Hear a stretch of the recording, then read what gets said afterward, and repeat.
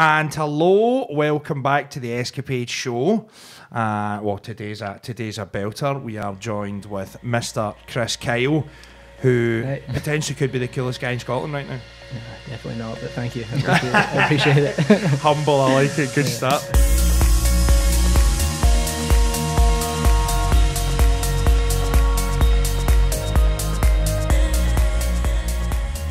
How you doing, mate? Yeah, good man. Really good. Just finally we've made it happen.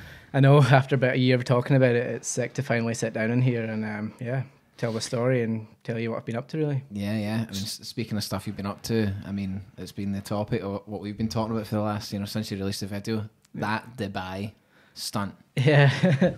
Initial thoughts. Nice one, thanks. Yeah, I mean, that for me was a dream come true, getting to... Like, I flew out there, I'll start at the start, but I flew out there at the start of last year, 2018, to, well, first of all, Redbull messaged me, right, asking if I'd be up for working with Visit Dubai and doing like it started off as just like a normal riding video, like a street video. So I was like, oh yeah, sweet, like I'd love to do that. So we flew out on a recce to like look at spots and make a note of spots that I wanted to do. And then we got out there.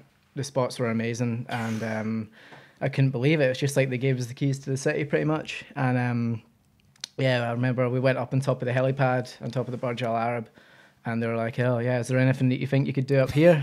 And then I just kind of said it as a joke. I was like, probably not, but I was like, you could jump out of a helicopter if you, if we could get a helicopter. If you fancy that. Yeah, if you fancy it. And and then like I made a list of spots. So yeah, went back, and I remember I was back home for like 2 weeks, and then I got an email through.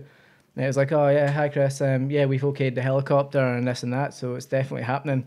And right away, my heart just sank. I was like, that was a joke. Oh, no, yeah, that was a joke. What have I got myself into? And then yeah, but it was like, it was so hot out there during the year, we couldn't film until November when it got a bit cooler. So I was sweating this heli jump for the whole year. And then, yeah, I got out there in November. I was out there for 2 weeks and just kind of ticked it all off one by one. But wow, man. Scariest thing I've ever done in my life, and it's crazy. I mean, you were saying about, obviously, like Dubai's one of these places that gets like a crazy amount of heat, like you're talking 40 degrees, aren't you, like kind of peak time. Yeah. So you were having to go out and film early and stuff. Tell us a wee bit about that and like how that was all happening. Yeah. I mean, good job I'm a morning person, because we were getting up at like 5:30 in the morning, riding for 6 a.m. just because it was still that hot. And you know what I mean, being from Scotland, we are not used to that heat, not designed for it. But yeah, so we were going to like, I remember riding the water parks. We'd actually meet there for like 5:45 in the morning, and they'd have the water all turned off, and it's that hot, the plate, it dries out, but we only had a small amount of time to be in there, like 2 hours or so, to get in there and get the job done and what I wanted to do. So some of the stuff I was pretty scared to do, because especially the slides were so high up, and yeah, if you went out the side or something, like you... No, it's very dangerous. Yeah, I mean, like watching the video, mate, when you're going down the thing, see there's one bit where you come down, you jump into another one. Yeah. I mean, there's so much open, you come off the side, see you later, Chris, man, no yeah. video. Wow, man. Yeah. Did you get much time to like practice that? No, not at all. That's like, we were in there and we had 2 hours, and it was straight to shooting. And there was one where I do like a loop kind of thing, a loop. I've never really done one of them before. So, and that doesn't look that big on the footage, but see when you're in there, like it's massive. And I kept thinking, I was like, I've never really done one of these. What's going to happen? And then, but I didn't have any time to be scared. It's like I said to the guy, Matty, my filmer, I was like, I'm going to look at this 3 times, and then I'm just going to go and do it. And sure enough, I was like, right, you good, Matty? And I was like, and he's like, yeah. So I just went, done it, and I was like, what a buzz at 6 in the morning. So, but yeah, like that, especially from being a kid and getting to go to water parks and stuff, it's always like, you look at it and you imagine like riding that on a bike or a skateboard or whatever. So to get the opportunity to go to the best water parks in the world. Wow. And Actually do it. this, yeah. So that was that always on your mind, to ride the water park, or was that just one of the locations you seen when you were out there? Is that something you'd always wanted to do, kind of thing? Yeah, something I'd always dreamed about doing, just because it just looks so much fun, and yeah, it's incredible. It's pretty much a massive, crazy skate park. And yeah, so when we were out there in Dubai, we got to go on a recce and look at all the water parks and stuff. So it was yeah, it was pretty sweet. Tell me, once it hit about 9-10 o'clock, were you going into the water park? At night. Did you actually go to the water park and just have fun? No, we actually didn't. I was gonna go because me and my girlfriend, we had like a holiday afterwards for like 5 days. But it was so full on. I went skydiving and a bunch of like loads of other stuff. Unfortunately, we didn't have time, but I might be going back maybe this year, so I'll definitely be, using the water parks for sure, but without the bike this time. That's pretty awesome. I can actually, do you know, it's funny that when you're saying that, like being like riding about in a water park, like from skateboarding or rollerblading or whatever it may be, you know, you think about how good would it be to be like in an airport or in a supermarket, you know, that sort of floor where it works. I've never even thought of a water park like with no water in it and that. And when I seen it, it was just like pure mind blowing, man. Cheers, man. So onto the helicopter thing then. So I mean, from you coming up with the idea, thinking that is this actually going to happen to it actually happening, what was the process then? Like you had to go through to make that work? So when I actually flew out there, I remember flying out to Dubai and I was like, this is actually happening. I said I'd jump out this helicopter. I'm going to need to do this. And I'd already kind of programmed myself and talked myself into it. I was doing it no matter what, or I was going to try it. Yeah. And so I remember we got there, and as soon as I got in the helicopter, I'm really scared of heights. And first of all, he's like, do you want to sit in it and we'll fly around the city and get used to being in a helicopter, because I've never really been in one. And or he's like, do you want to just get strapped onto the outside right now and we'll just kind of get stuck into it?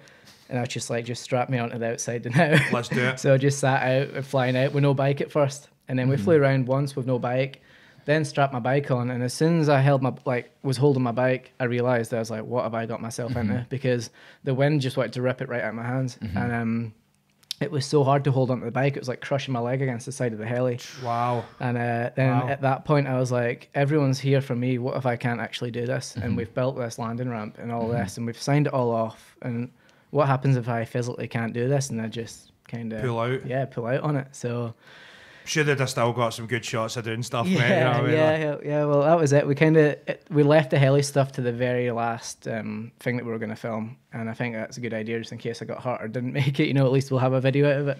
But so as I say, when I was first doing the practice rides and stuff, then we went straight into like one of the first jumps, and I started off, I think, around only small, like tiny, like 4 foot or something like that, drop into the ramp. But the wind, it just kept taking my bike, and I had to fight so hard and jump out and like rotate my body into the wind and try and fight to hold on and to get it. And I was like, what? I got really angry at myself because I was like, this isn't going to work, and I can't. What if I can't do this? Follow through. Yeah, and it got me really annoyed. But I just kept going up and up and up and up and up, and then we maxed out at like 14 foot above a 12-foot ramp drop, and it's a practice one I posted on my Instagram. You'll see that one. Yeah, I've seen that. And so I maxed out that, and I was comfortable with that. I wanted to go higher, but I was like, I don't know. It was so sketchy, and it was really windy and stuff. Yeah. So the next day was the jump. So we came to do the jump the next day. Got down there, and they said, they're like, there's been a problem. You don't have the helicopter that you were practicing with. It's just been a mechanical failure or something like that. So right away I was like, what? I was like, mechanical failure. I was like, what's going on? Don't say that in a sentence with helicopter, please. I know. And then so I was like, but they're like, don't worry, we've got the exact same helicopter, same shell, but it's only got one engine, and the helicopter I was practicing with had two. But my pilot, he was like, he's like, don't worry, Chris. He's like, it'll be more sturdy with the one engine. It means I can hold it better. But I got in that one, and right away I tried 2 practice jumps, and they went wrong. And it just felt windier, and I think because it had one engine, it was working twice as hard as the other one, so the wind was insane. And then my third jump went well, and then bad weather came in as we were going to fly up and do it. So it got called off, and unfortunately that meant another sleepless night for me in the hotel, and knowing the next day that I had all this stuff to come, and I had to get up there and do it. And sure enough, next day came round, the jumps didn't go to plan again, and then I had one good one out of like 4 jumps, and I was like, let's just go and do this now. And went up there, we flew around for a bit, and my arms started cramping because we were actually flying around and getting intro shots and stuff done. And just the sheer of your like being so tense with the bike. And then it came to doing the jump, and it wasn't even just the first drop, it was the second one. So there's 2 flagpoles, and I had 4 meters in between the 2 jumps, and I had to get like the bike straight enough to go through these flagpoles. So that was it wasn't just the first one. I was like, as soon as I land that, and he hit the second one, and I was like, I don't know how fast I'm going to be going. So what if I miss the whole landing, or I don't go fast enough, or something? But sure enough, like I was in the airport, and we're in the airport, in the Blue helicopter, and my Redbull manager Matt, he usually unclips me and then puts his hand on my shoulder. And when he puts his hand on my shoulder, that means I'm good to jump and I'm Ready free. to go. Okay. But he says on this case, he unclipped me and went to put his hand on the shoulder on my shoulder, but as soon as he went to do that, I was already gone. So as soon as he unclipped me, I was just out the door, and I didn't even know if it was safe to jump or not. I just went. I was that focused on the actual jump, and then I landed that second jump. Knew I'd done it. I was like, I can't believe this. And then I met all the boys in the elevator at the bottom, and I just got clotheslined off the bike. Everyone went crazy. So crazy feeling. One thing I picked up on there. You're scared of heights. Yeah, big time. Right, so this is very interesting, I think, for people that are going to be watching this, because how many of them out there will want to BMX or do stuff like that, but they're scared of heights? How do you manage that, being that your job entails going up heights a lot of the time?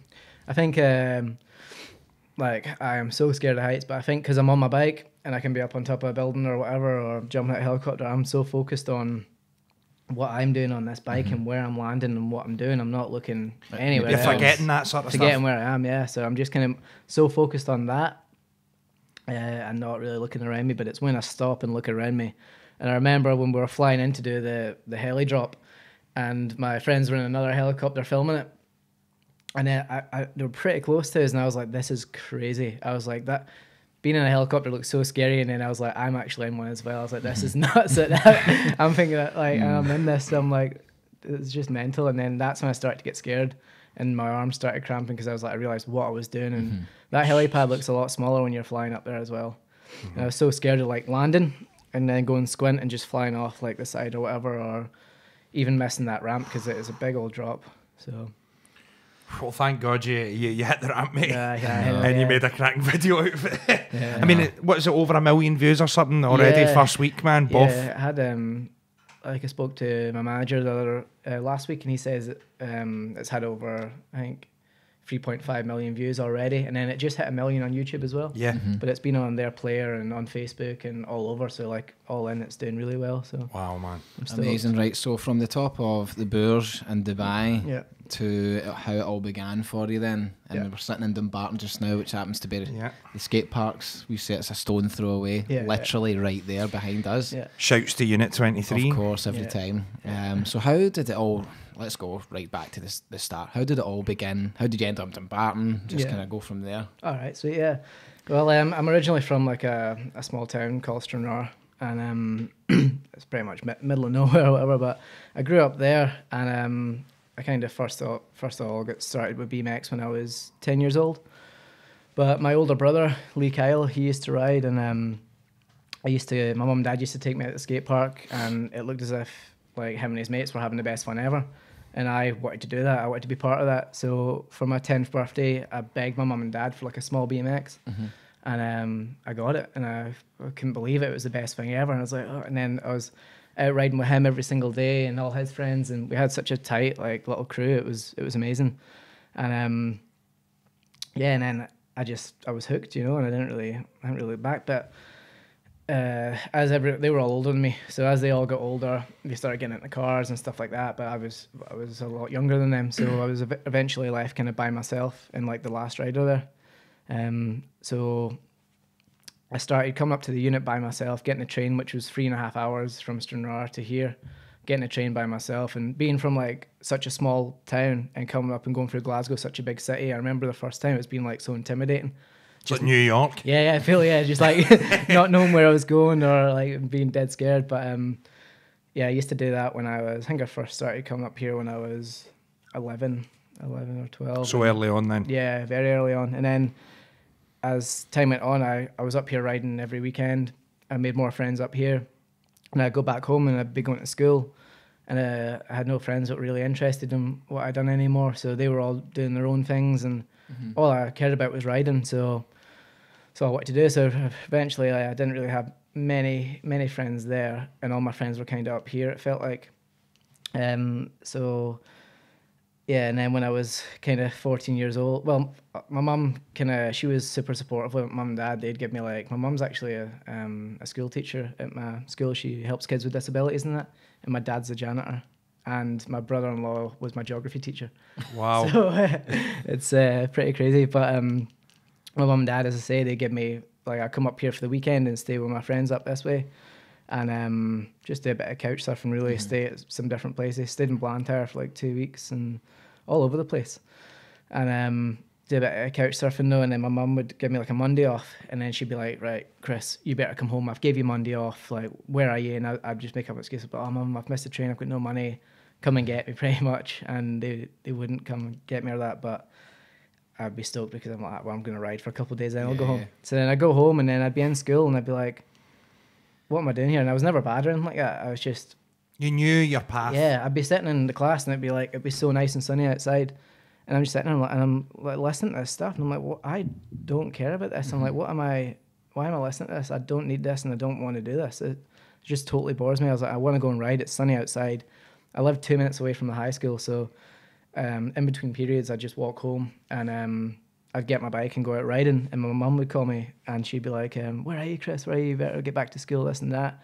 I was like, oh, Mum, I didn't feel well, so I went home, but then I felt better.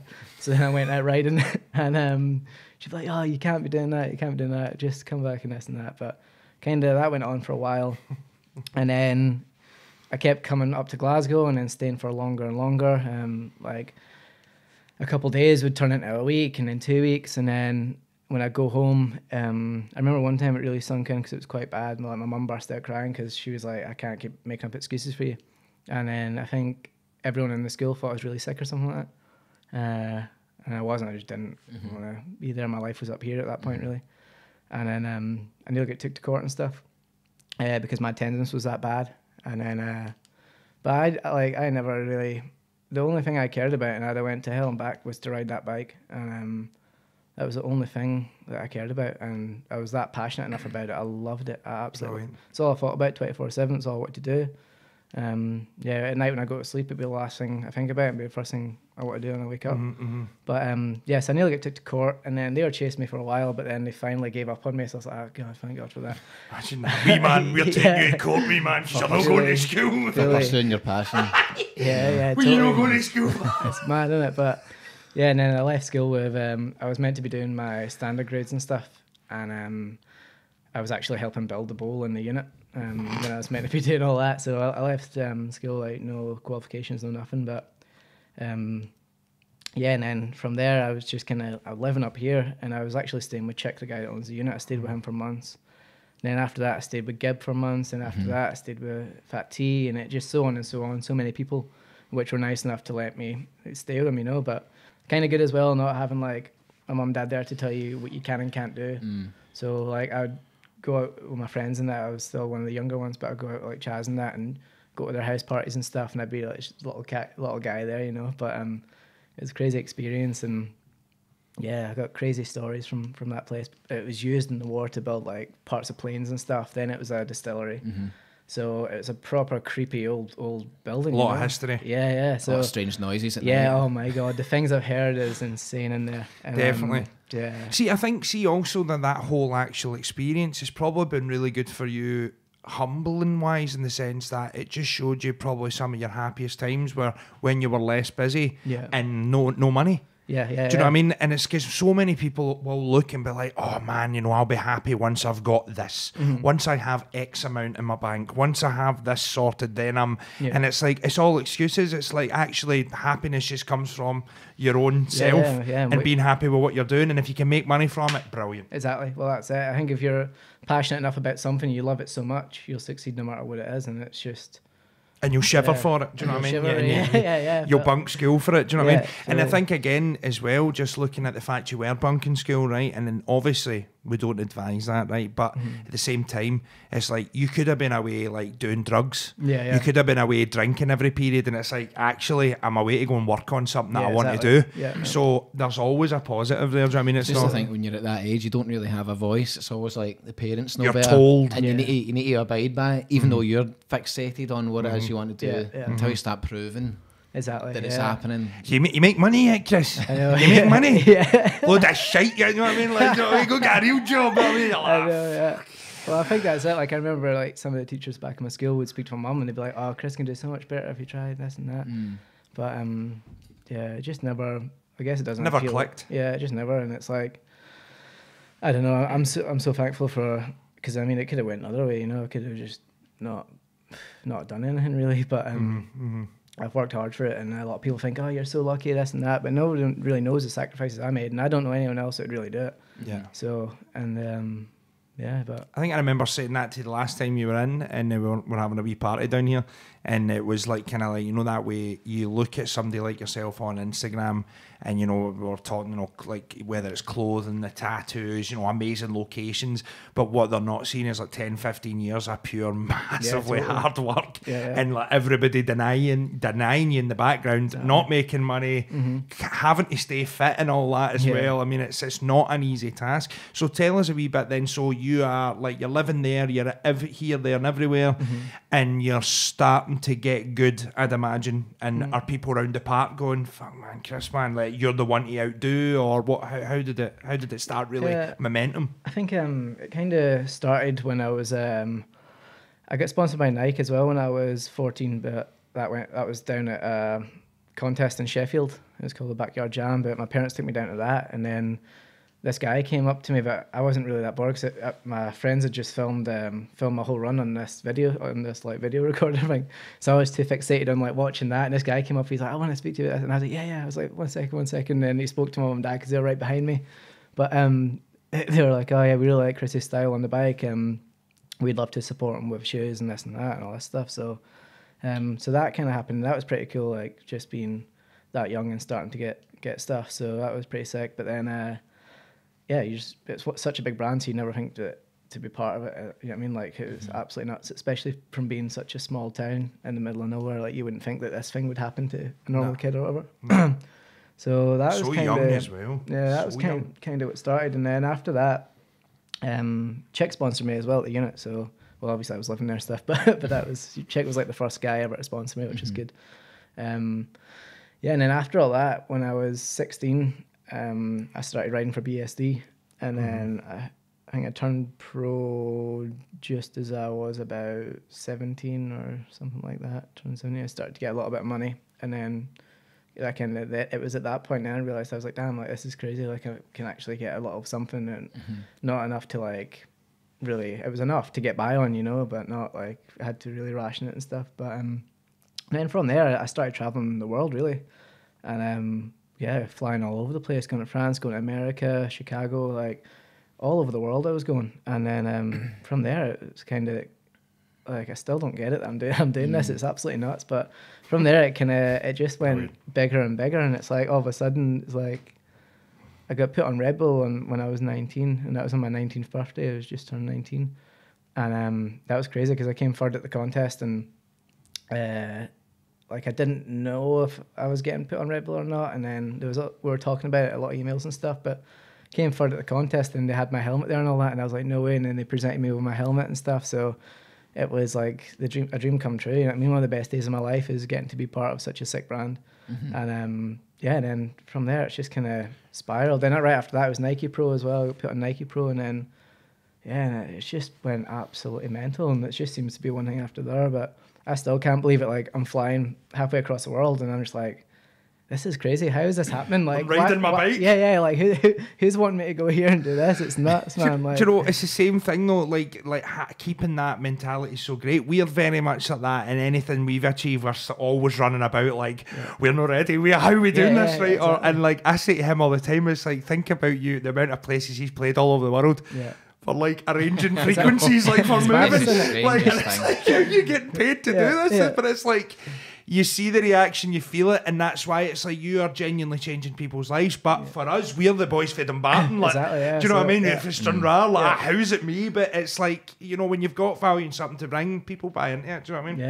Yeah, I still can't believe it though, and especially travel quite a lot with my mate Alex, and he rides for Monster, but the same bike company now, and we're just he's the same. We're just like, he's from Perth, like a middle of nowhere in Perth, though, like just outside it, Cooper Angus, I think. And me and him were just like, how has this happened to us? Like, look at us flying to Australia. And we're like, what are we doing to ride these bikes, man? That's like, so amazing. But I guess being grounded in the gratitude is something that it'll bring you more. You know, it does. It brings more. It keeps you in the right sort of frame of mind for more opportunities and stuff. Plus, you're getting better. Yeah. You're still young, actually improving. So it's like, you know, it's the same with music as well. You can only get better. Yeah. The more you do it, the better you're gonna get. I think though it's important though, because you could have easily though went down the wrong route at 14 getting sponsored and that. And you start coming in like, it's Kriss about, I speak to my security, you know what I mean? It's like, you know, like, mate, calm down, do you know what I mean? And it's like, you know, that could have easily went to your head though, mate, being so young, 19, signing for Redbull. That could either go one or two ways. You either become the big bollocks or you're like, why is this happening to me? And that's the way you need to stay, mate. Yeah. Which I think you will. I still feel like that 15-year-old kid, you know what I mean? It's like, it's crazy. And still get the same buzz on my bike every single day than what I did have back then. So even more so, probably. Yeah, is that off? Yeah, definitely more so now. Fresh gear, fresh bike and all that. Like, what's going on, man? just trick-wise, man. I can't believe it. It was like, I remember when we were going, the day of that heli jump going there, and just thinking, how has this all came about? I am literally about to, like, I've got my own helicopter here, and I'm about to jump out of it onto the Burj Al Arab, like, how does this happen? Like, how have I got here? It doesn't, mate. It doesn't happen. That's why you do it. It doesn't. But yeah, it's absolutely nuts. So talking about locations, then, so that's probably maybe number one, Dubai. That one that you've done. But where else have you really? I remember the whole kaleidoscope thing, man. Oh my god, that was huge. I noticed a lot of the similar sort of moves you were doing in that, like in terms of like, you know, they're going round in a circle, down. I was like, because I watched the both videos back to back, and I was just kind of watching them both in that, you know, and I've seen some similarities. That was an amazing one, that kaleidoscope. Yeah, that was like, I think that was like the biggest thing I'd ever done until now. But that was like kind of biggest project I've ever worked on. But that was crazy because it was like working with a full on production crew. You know what I mean? And like, it was not me just being, usually it's just me and a filmer, and he's like, I'm like, you good? And he's like, yeah, go, send it. And I'm like, all right, sick. So I'll just go whenever I'm ready. But on this, it was going when they were ready. So I'd go on action. So it'd be like, action and rolling and action, Kriss. And then I'd need to go. So whether I'm ready or not, I need to go, you know. So it was, but it's cool to work in an environment like that. I mean, I'd never done it before, and it was amazing to do that. And that was some of the tricks that I'd always dreamed about doing. So yeah, and it was all Redbull making blooming dreams come true once again. And was that in Glasgow? Yeah, that was even cooler, man. Yeah, in Glasgow, in Govan. Just a big warehouse somewhere. Yeah, it was in Govan. Aye. So that was so cool. That how they moved the ramps about and all that. Yeah, like, just synchronised. Yeah, that was the boys had them on ropes, like pulling them in that. Is that right? Yeah. Wow. No, it was all automated. It was all. Like the boys like that, you're sweating, struggling. It really was. You don't see behind the scenes. Or, Even it's cool when you're like, there's a wee trampoline you never expect, and you just bounce on that and all that. You know, it's like it's out there stuff. Yeah. And I love the fact that you kicked it off in Unit 23 in the back, and you're doing the bike up and all that. Yeah. Keeping it. That's where it all began, really, where it properly started beginning. Did you like have a hand in selecting the music for that? Yeah, I did. Yeah, the tune just a bit ass with the music, so apt. For it. Even the Dubai vid as well. I didn't choose the Dubai one, but as soon as Matty sent that over to the director, I was like, this is incredible. I was like, I love it, man. So it works so well. But I think that's really important with a good video. You need a good song, because it can go either way, really. Because even after watching the video, I woke up with the song in my head the next day. Yeah. So I was I'm like, just a broken man. But then the songs give me the visualizations of you doing the tricks the next day because of the song association. Yeah. So I was like, it shows you the importance. Everyone of that. loved the song in Kaleidoscope. Like, aye, because it's just matches. It's like uplifting. It's positive as well, and you're just like, the whole thing suits it. Do you know what I mean? It really does. I mean, if you ever need music, holler at this guy, man. You need something about upbeat, man. Definitely. So what's on the horizon then? What's next? Because obviously you've just did something that's so epic, and like, you know, even when the lead up to us posting this, we're putting out some teasers. Like, people have been going nuts, and I'm getting people messaging me I've not spoke to in years. Like, mate, how are you getting Kriss Kyle? He's like my hero and all that, you know. So it's like you obviously have a lot of impact. So what's the next move? Next move for me is I'm always like, I feel like I'm never satisfied. As soon as I do a video, I'm like, I'm stoked on it, obviously, but you want more. Do you know what I mean? And I think that's good. You're always wanting more on what's next. But as soon as I'm done, I'm like, literally, I'm just thinking about the next one and what I can do better. And I always watch a video back after I've done one, and I'm like, damn, why didn't I do this? Why didn't I do that? So I'm always trying to better myself. But I think now after doing the Dubai one, all I want to do is bigger projects, and that's all. Stuff like that. Yeah, that's all I want to keep doing. And I know like I've got so much more to give, and I can't wait to tick all these things off that I have in my head. So just for now, I'm making a list of them, and I've got another. That'll be my biggest Redbull project yet at the end of the year. So. Oh, nice. Another one. Nice. And Redbull then, amazing relationship there. Yeah, incredible. Like generally can't believe that I'm part of the team. And, you know, like I even had my for Kaleidoscope, I had my own can, so I had my face on a can and stuff like that, and it was selling in the shops, which is absolutely madness. But, I remember you posting about that. Yeah, it's yeah. Like, that's some Snoop Dogg stuff. I mean? There, yeah, man, like to like be a kid and be like drinking Red Bull and stuff, and then buying it in shops. To going in and seeing your face on one, it's like, what is going on? That's another level. That is mad. I'm just and like I say, there's no other sponsor out there that back me as much as like what they do with the projects that they literally turn my dreams into reality. And I know it sounds pretty cheesy, but they fully do. So. They're such a really interesting brand, Red Bull. Like obviously you've got the drinks, but they're very diverse. Like when did they start off? Do you know? It's like so sports. I know how they got the drink. I know how it started. It was like there was like some guy, I think it was like from Taiwan or Thailand, who made something that was like that, and it was like a blue and silver can and all that, and it just kind of developed from there. And it was like somebody bought the patent. I don't know how. It was like a chemist anyway. They kicked off, but how they get into sports? It's just the extreme sports link and everything else they do. Though they set the tone because your Monsters and Rockstars have all kind of followed suit, haven't they? Yeah. Red Bull was the main boy. Yeah, Red Bull's the one for sure. But definitely. Even the taste of it in the cans, everything, it's just sleek, cool brand. Exactly. Right, obviously, right, we've been talking about all the glitz and the glamour of the game, right? I'm interested also for young people watching, like maybe talking about some of the hardships of doing what you do. Because I certainly know the ones that we go through that people don't see. You know, it's like the whole iceberg thing. You see the tip of it, but you don't see the bottom. Yeah. So, like, talk us through like actual falls and hurting yourself, because you obviously see you just doing a smooth trick, but people don't realise sometimes you've maybe done that a few times, or usually only 2 or 3 times. And but so things like that are happening. You're falling, hurting your arm, things. So talk us through that side of stuff that people don't see. That's another thing. It's like the pain that we put ourselves through. Is like we're pretty much professional self-harmers. Like literally, you're always sore. There's always something that's pretty sore on you. But it's like sometimes you're trying something, you beat your body so badly, you're like bleeding from everywhere, sweating like mad, running on nothing. You're like, why am I doing this? Why do I keep trying this? But then you land it, and it's like, well, that's why I do it. It's for that feeling that you get. And you watch it back, you're like, I can't believe I've done that, or this and that. And it's just like, nothing will ever beat that feeling for me. But yeah, like, I put my body through a lot, and it's kind of, everything's pretty sore. What's some of the worst stuff that you've had? I have been really, really lucky, like compared to some of my mates and stuff, but I've only torn cartilage in my left knee, ligaments in my right ankle, and that's it. No breaks? No, I broke my big toe. But yeah. And sounds pretty lucky, man. Yeah, seriously, yeah. Considering.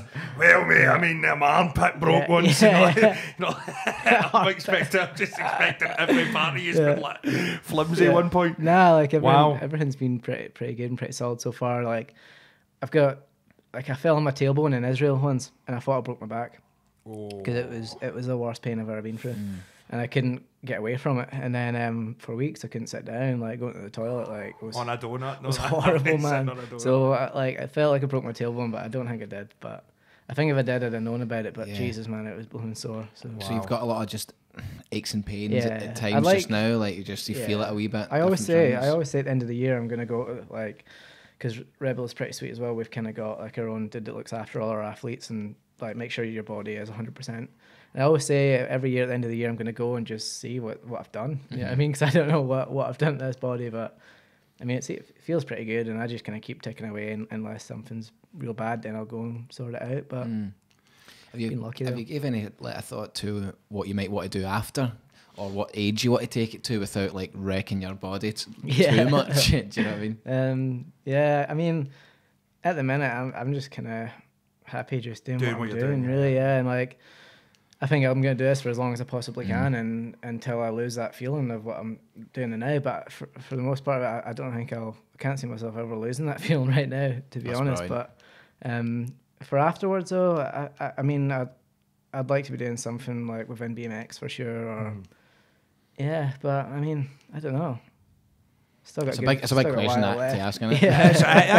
I mean, it's a fair thing. It's like, you know, being connected still in the sport, however you do it. That's, I mean, essentially that's what you're going to want to do in it. Like from commentating to everything. Do you know what I mean? Because you'll be in the place and have achieved the things to probably place you wherever you want. Mate, do you know what I mean? And I'll still be like in there with doing the thing that I love, really, like being around people that share the same love for the thing I do. So see, mental health is a massive thing, obviously, at the moment, especially like through music and, you know, the industry that we're in, I guess, or we're creative industries. So, like, how do you feel, like, in terms of travelling? Do you travel a lot on your own? I see you've got the missus with you a lot. Cable on it? Or yeah, so, I mean, you see her online a lot, so you're obviously propping her up as well, which is amazing to see, mate. So, I see you do, but, I mean, how is it when you are travelling on your own and, like, from sometimes you doing a shoot and then straight to the airport somewhere else? Because people think that's glamorous, but that's actually can be head frying as well. Yeah, it can be. I mean, I remember there was one year I said yes to absolutely everything pretty much, and it was absolutely amazing. But it got to the point, and I was saying yes, and I was going from one place to another, and then I was so burnt out, my body was destroyed, and I'd be in a hotel room by myself, and all my friends would be back home doing stuff and having such a laugh and having fun, and I'd be like, it sunk in. I was like, what am I doing, man? I was like, what am I doing here? I was like, this is nuts, and then after that, I was like, I will never do anything that I don't want to do. And like, I know there's things that we all do that we don't want to do, but now I kind of pick and choose, which is fortunate enough. I'm fortunate enough to be able to do that. But I always think that if I'm not enjoying myself, I'll never do something that I'm not enjoying. And I guess like, yeah. That's an important point though for people, isn't it? Because most people are just yes people. Yeah. And they're scared to say no, but you can actually hamper everything by saying yes to everyone. I suppose it's important to do it though as well. Let's say, you know, it's like, you know, we can compare it to music all the time. Like going and having a year like that when you just smash absolutely everything gives you a lot of perspective in other areas as well. Like, you know, what to say yes to in the future, what to maybe say no to. It's building connections as well. It's networking, because you might go to one that might actually turn out not to be a great ride or a great shoot or whatever, but you've maybe met some key person who's like, do you know what, we're going to sponsor you, see next year, let's stay in touch. And it's like, fuck, that's that guy I met in that pure horrible time, I nearly broke my back in Israel, man. You know, whatever it may be. So I think that's probably the plus side of getting out there. Yeah, it's definitely important to do it, and like there is things that I do that I don't really want to do sometimes, but I think like pretty much now it's just everything I want to do, and I love it. But it was that year, it was just, I said yes to everything, and I was hardly home. I felt like I was home for like one day of the year. It was nuts. And body was fried. I was just sitting there, I was just like, oh, like I need to just go home for a bit. So where's proper home now? Proper home now for me is in Old Kilpatrick, and so yeah, 5 miles away from here. But for me, that was a really big important thing in my life, was buying a house, because I've never really felt like obviously I had one in Stranraer, but that never really felt like home really, so I always says to myself, as soon as I ever make any kind of money, I was like, I'm buying a house. It's the first thing I'll ever do. I don't want a car, I don't want anything. I want somewhere that I can call home, so no matter where I go in the world, I'm always safe, because I know I can come home and I'm home, you know what I mean? And so I bought that with my girlfriend a couple of years ago, maybe 4 years ago. Nice and settled in. 5, yeah. So, and I love the area I'm in. Like I've got the hills behind me, so I can go mountain biking up there, kind of change it up from BMX, or come down here almost every day when I'm home, which is 5 miles down the road. 2 minutes, 2 minutes. Yeah. Glasgow's right there as well. Exactly. Airport as well. It's just across the bridge. So. Christ. What would you say, see in terms of like dealing with all these things, because you obviously keep very fit, so how important would you say keeping fit is to maintain the lifestyle that you've got?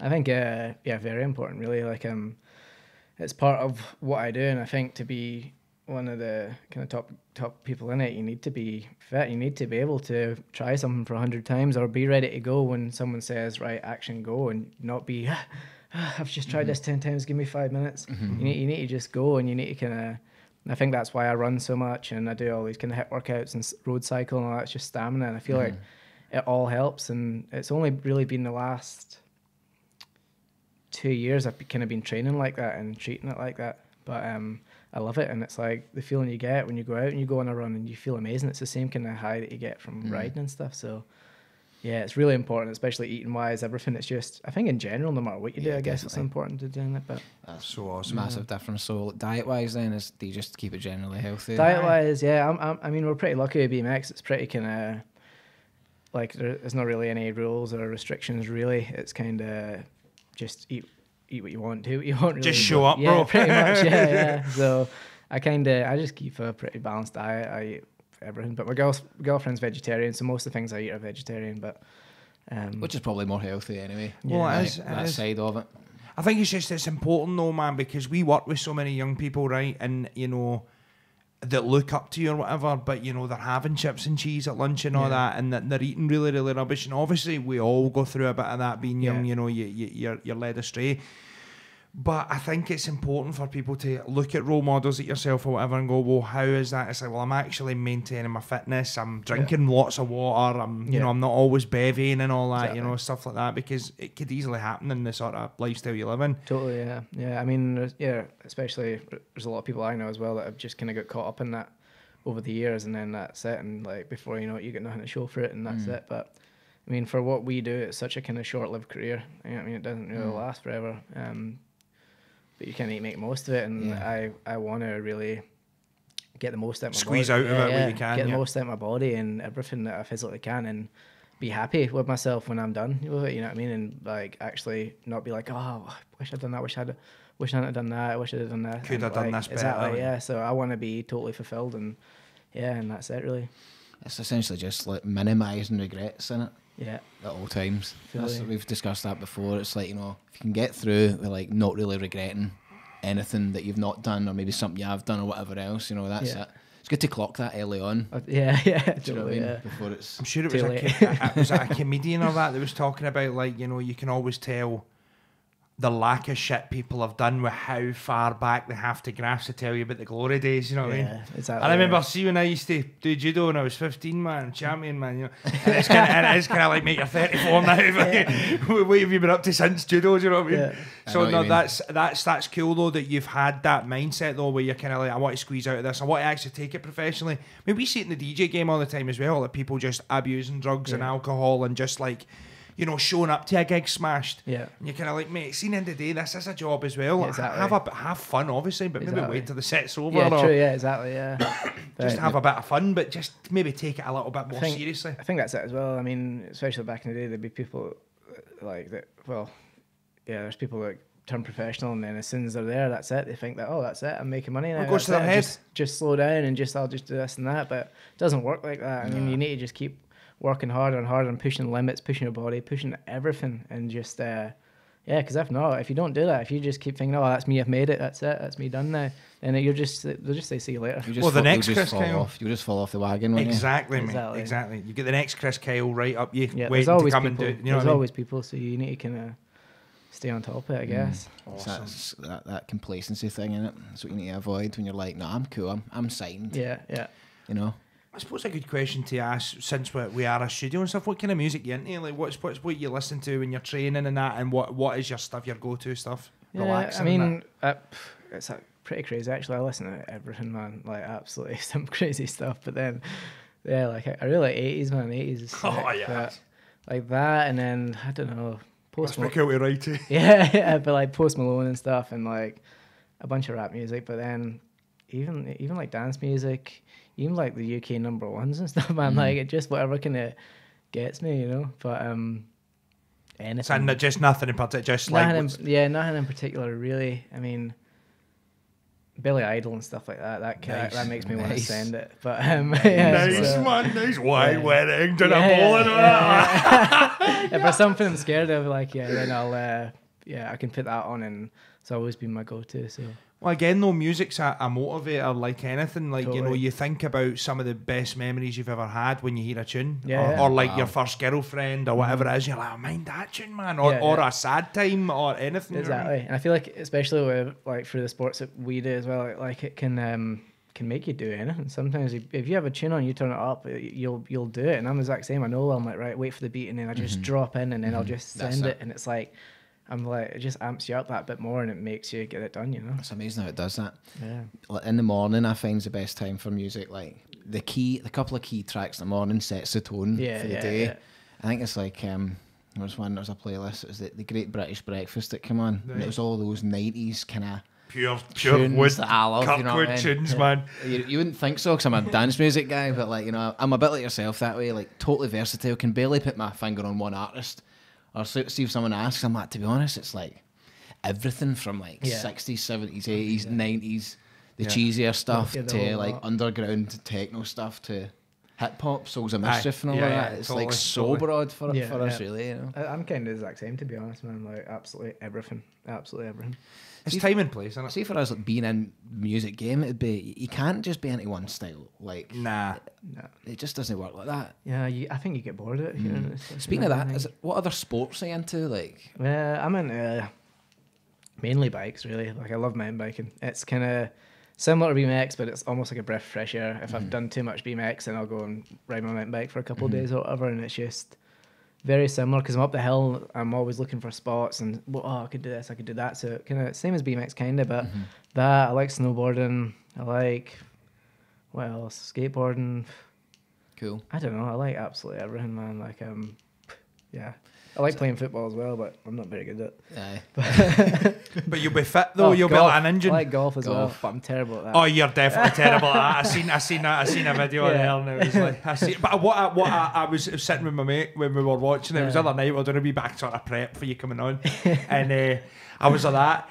Even though he's shite, I love how he's pure went for the golf attire, man. You went and bought pure golf clothing, like the t-shirt style. Like he's went, he looks at Tiger Woods there, but he doesn't play like. That's kind of the whole reason I got wanted to, because I was like, oh, you can just get dressed up. And it's so sick, wear all these outfits and that. But I started playing it with my girlfriend's dad, and I really enjoyed it. I didn't think I would, but I really did. And then I've been playing it a bit with the boys, and then we went, but Fred, who edited that, he gave me all the rubbish ones. There was some good ones in there, but Aye, well, I mean, it makes for a better video, doesn't it?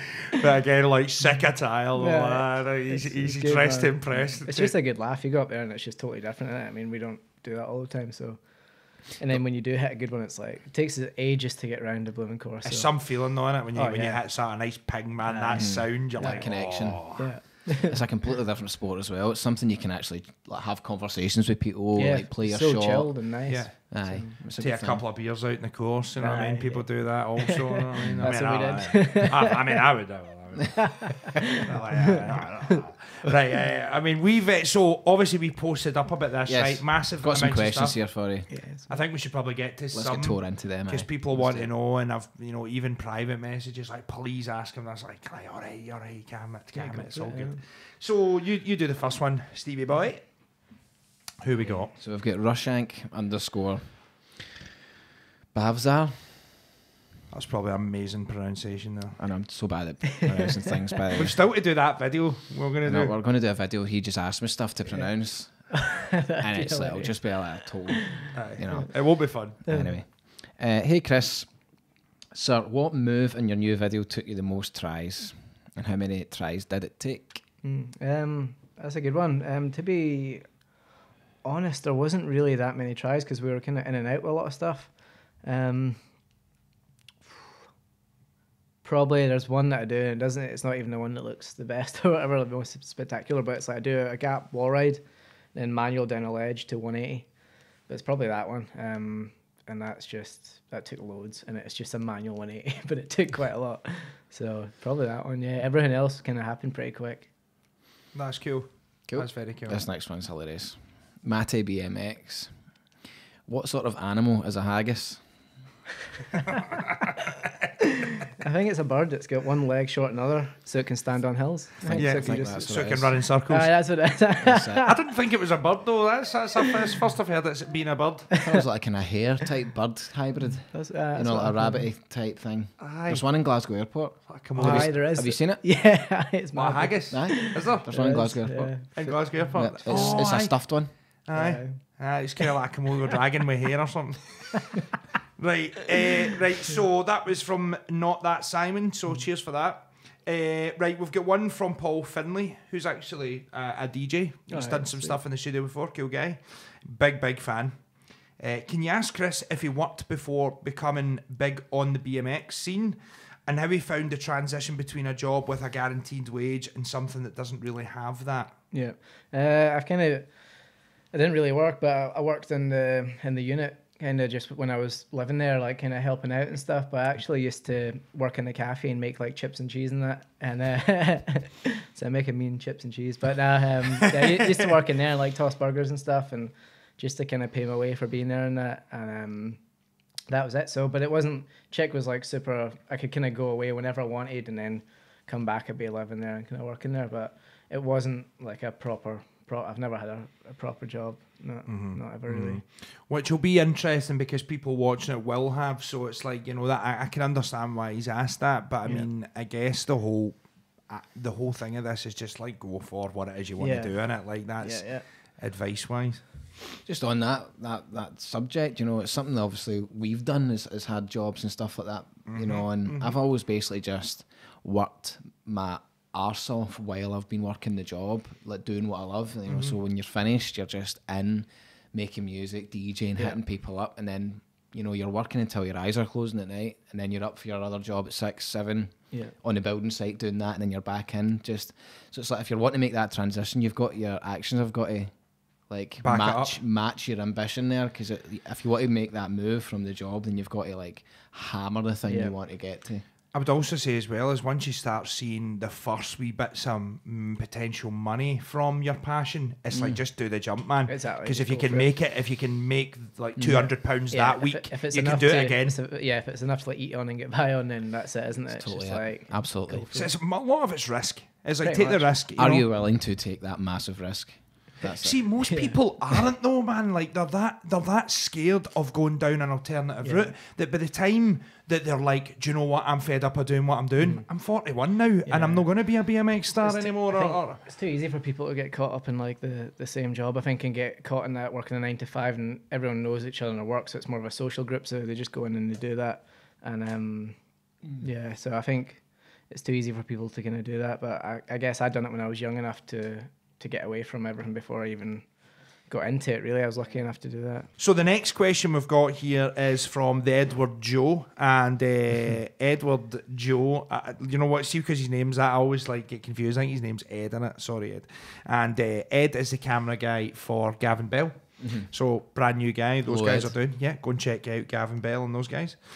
So Edward's saying he's a big fan also, and when he seen it in the story, he was like, "Bro, you're getting cooler every day." It just went mental. Actually, he sent me about 12 messages. No sent you about 10, and he's like, thanks, "Bro, man. you're getting cooler every time." And I'm like, "Well, thank you. That's pretty cool." So, what are some of your goals over the next 5 years? Do you want to start something like your own brand or continue as you are? Been a huge fan for years. Cheers for that, Ed.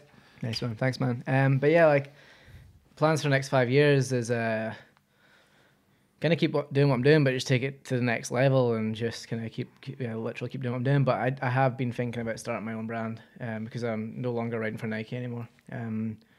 They stopped the whole BMX program, but it was good while it lasted. So it's been a great couple of years with them.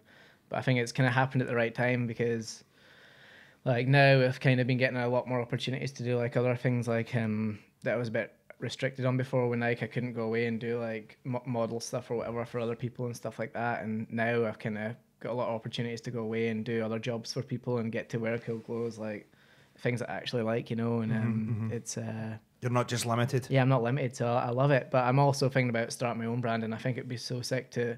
Now is probably the right time to do it, and that's what I've been really thinking about. So we'll see. Nice, good question, mate. Yeah, we'll see. But I reckon it might. The plan was to start something this year, and nice one, and go for it. So, and I reckon because I really love kind of like fashion and stuff as well. I think it'd be sick to do some really cool. I have some good ideas for stuff, so definitely would be buying some of your stuff then, mate.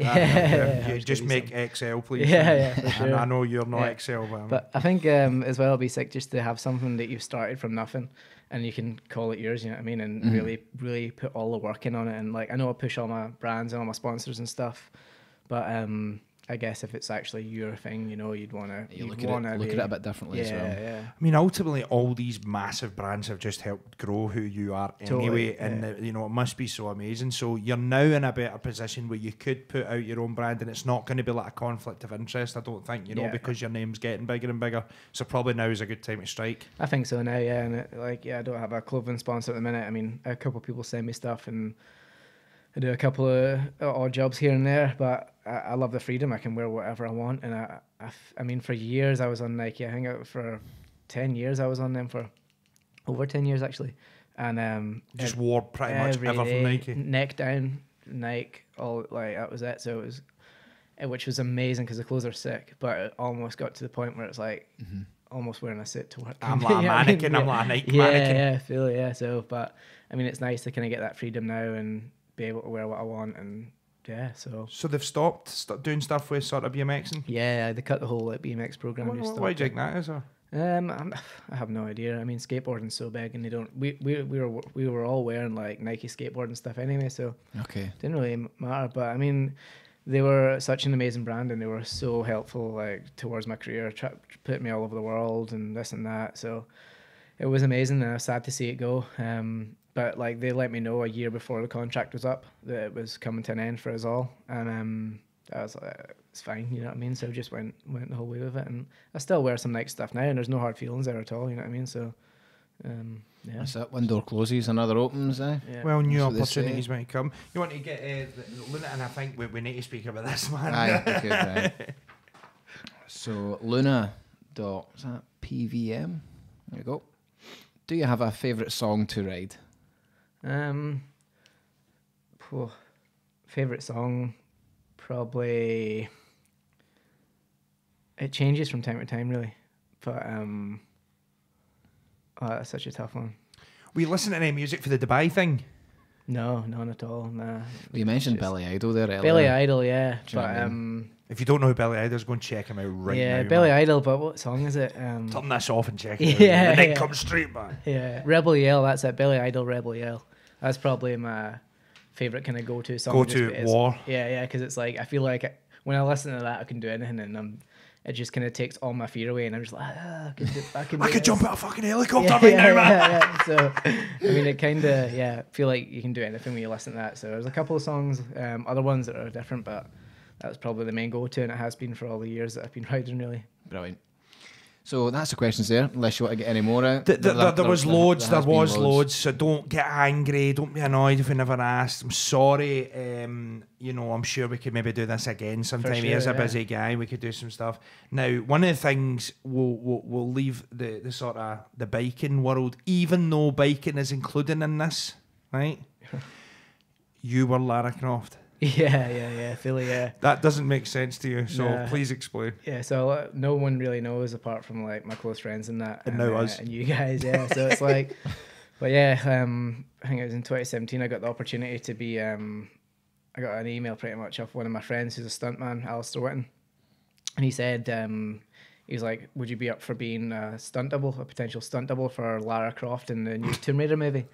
And I just kind of laughed. I was like, no way, I can't believe this. But I was like, yeah, man. Like, he's like, because he knows that I ride road bikes as well, and that I'm quite a small guy, or so a kind of female body or something. I don't know, but yeah. So so he asked me, and I said yeah right away, and I sent him all my measurements and this and that.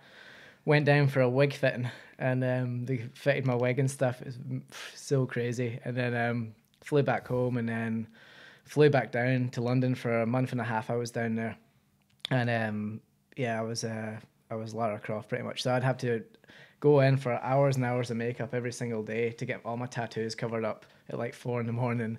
All this, get my wig on, get it sewed into my hair, and it was like real tight. It would almost pull my head back. It was so weird. And then wear this woman's clothing all day long in front of loads of people, like walking through London dressed like a woman. You know what I mean? Like it was mental. So so that, and then it's fun. Well, it was incredible. But the stunts I was brought in on that movie to do was like just kind of weaving in and out of traffic. That's what it started off as. And then I had to do a restaurant scene where I weave in and out of tables in a restaurant. And then it kind of spiraled from there. I remember one of the stunt coordinators said to me, he was like, how do you feel about getting hit by a car? And I was like, 100%, man. I was like, I'd love to. And like, it sounds so crazy, but it was like one of those things you've always kind of wondered, like, what it would feel like, being on a bike and getting thingy, because it's happened so many times nearly in the street when we've been riding street. So it was kind of, I was like, yeah, 100% down for that. And, so yeah, and then it came to doing it, and obviously I've never done anything like that. And I remember though, I wanted to get hit on my right hand side because that's the side I can crash on easiest. That's the side I can take it to. But then the people, the producers and that were like, no, like you need to get hit on the left side because you need to be looking that way or whatever. And I was like, oh no, I don't know how you kind of crash on that side. So it was total alien to me. And then I had to, my stunt coordinator came up to me and he's like, Kriss, he's like, there's a lot of people watching this. He's like, if you do a good job of this, he's like, this can last a lifetime in the stunt world. Like, you can get more and more jobs if you do a good one. So I was like, he's like, really sell this one. So you need to send it. So I was like, okay. So the first one just flew in, and it was so scary because I had to judge a guy driving a car that I don't even know, and he was a stuntman, but a stunt driver. So he had to drive and then stop at the right time, and I had to just plow into the bonnet and actually go through the windscreen. And a lot of people asked me, they're like, oh, was it a fake windscreen? And I was like, no, it was a full-on real windscreen, and it was actually laminated, so it was even tougher. And I had to really slam myself through it. And I think the first time I didn't go right through it. And then, but we had 2 cars there, so we could like change them in and out. But so yeah, I ended up getting hit by a car 4 times in front of like 1,000 people because we had all the extras there and everyone. But the people behind me, all the extras behind me, they kept messing it up. I don't know what they were doing, too busy watching or something. I don't know what they were doing, but so I got hit 4 times by this car. Really sold it and just like let me just land on my head and everything. And yeah, I remember it wasn't that sort of time because of the adrenaline. But after everyone's, oh, you done such a great job, this and that, and all that stuff. And then, but the next day I could hardly walk. It was like, it was weird. It was a weird pain. It was like my bones were aching. It wasn't like just like a bang. It was like my bones were actually aching. Just from being thrown around. Rattled about. Fully. But that was such a crazy job because I got to meet the actress and stuff and just loads of people. But, and then my stunt coordinator as well, he was like, go home, do your motorbike license. He's like, I'll get you so much motorbike work and stuff like that. So I went home and done that. But, I think I've kind of looked at that kind of side of things, and I think for now I'm not really. You're not that bothered. Nah, I think I kind of like doing what I do for now, and I think, yeah, maybe sometime in the future, the right thing comes along. You could go and do that, but it wasn't until after I'd done that car hit, I was like, I could so easily, if that had hit my knee, that could have been my knee done, and your career over. Totally, and for what? For that one thing. So it wasn't. I wasn't thinking at the time. It was only after that. Christ, so, that's such a good point. What an experience! But it was. I'm glad to get. Do you know what's funny as well? You probably made a better scene out of it coming from your left-hand side because you don't know how to fall on that. I don't know how to take Whereas it. if you'd went the old comfortable way, you would have saved yourself. Exactly. And you would, you know what I mean? Whereas the left, it's like, it's like trying to throw a stone with your left hand or something. You're like, Just take it, do you know what I mean? So it actually probably worked out better. Yeah, it was bad. But I can send you those photos and that after this as well, so you can show the people at home. Yeah, definitely. Put it in for a laugh. You won't be able to unsee it though. It's quite a good-looking woman, by the way. Thank you, I guess. I don't know what you say to that. Wow. That's something else. Amazing, man. Amazing. What a show, what an episode we've had today. Definitely. It's been a total pleasure, mate. I appreciate you coming in. I'm so happy. So we're just happy here and all that, but you know what it's like logistically sometimes it's hard to make happen. But so hard to all get over the world, do you know what I mean? But then there's been times I've messaged him back as well and I've been like, yeah, can we do it this week? And he's like, oh, he'll be like, I can't. I know. So it's so I know, hard. it's not just you. It hasn't been. It's been both ways. But it's been better that it's done that because now we've kind of brewed things up better. Let's do another one. Yeah, let's do another one. I'm already actually having ideas of stuff we could maybe do that's a wee bit quirky. So I'm keen. We could do some stuff. And obviously, if there's any of your guys in your world that that would like to come on, then let us know, man. We'd happily interview some guys. A few boys that I know that we could tell some really good stories and. You can bring them on. We'll do a 4-way one. Yeah, definitely. Yeah. Chick would be a good guy to get on. Aye. We've spoken about that before. Chick would be brilliant. He would be. He's seen people come and go in that park, man. He has. He's got blooming stories from years and years and years. And like even when he used to work with cranes and that, he's got so many crazy stories. Some of the stuff Chaz used to tell me that his dad, him would be in stitches. Like some of this stuff. Like he's some guy. Such a nice guy. Like, I mean, the whole park, all the guys around there are great. Yeah. And that's what I was saying. I was watching all the Instagram stories live when you were in Dubai, so I was watching wee Chubbs and Dave Summertime and all that, and I'm like, yes, it's great. See that video I tagged you in there, and Dave just makes this weird noise now, and he's like, he's like just this thing. I was like, was my kind of humour, man. That's I was like, I tagged him in it, like, mate, brilliant, man. Right, excellent. So this has been episode 28 with 28. Kriss Kyle, the legend. Cheers for the case of Red Bull and all that. No worries. Thanks for having me on, boys, and thanks to everyone for the questions. And yeah, I'm stoked to be here. So. Brilliant. Yes. Till next time. Till next time. Cheers, my man. Cheers. Boom.